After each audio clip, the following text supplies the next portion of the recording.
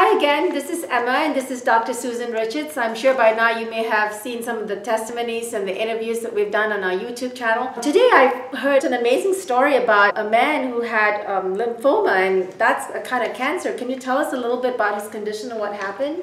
Yes, he was a man who had been diagnosed with lymphoma, which is indeed a cancer. He had a kind called non-Hodgkin's lymphoma, and these are very, technically they're very serious conditions like any cancer. It requires significant amount of treatment, and not everybody heals. A lot of people who get cancer just don't heal. We never are able to get them in remission through our medical treatments. So he was a very nice man, and a deep believer in the Lord, and really didn't want to have the cancer as an issue. So he came to me for prayer, and again, as a medical doctor and as an ordained minister, I know a lot about cancer from the medical side, but I also know how to pray for it. So I prayed for him, and he had a wonderful outcome. He went back to his doctor, it completely disappeared. That's what I call a very happy, happy outcome. I've seen this with lots of different cancers, by the way.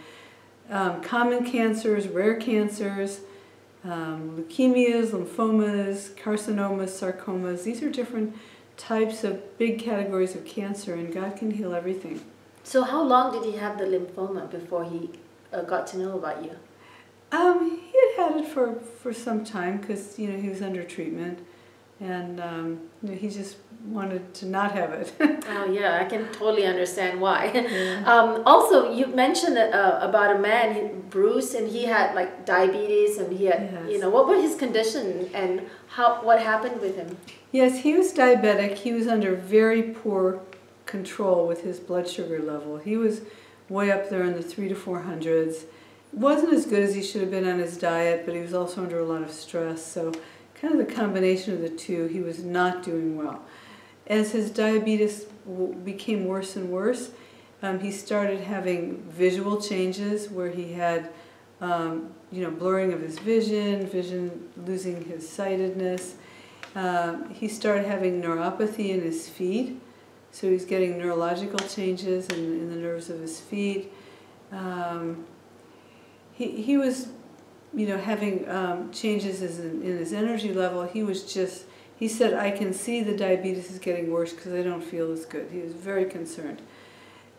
So I prayed for him, and as I was praying for him, he had a tremendous blessing from God, because he said, wow, as you're praying for me, my vision is clearing up.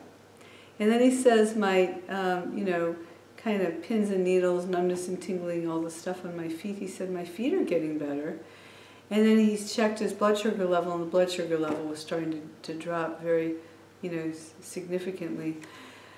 So it was wonderful what the Lord did for him, because the Lord put him back into a, healthy place with the diabetes, which I'm very happy to see with people who are diabetics, because they can end up in kidney failure, blindness, heart problems.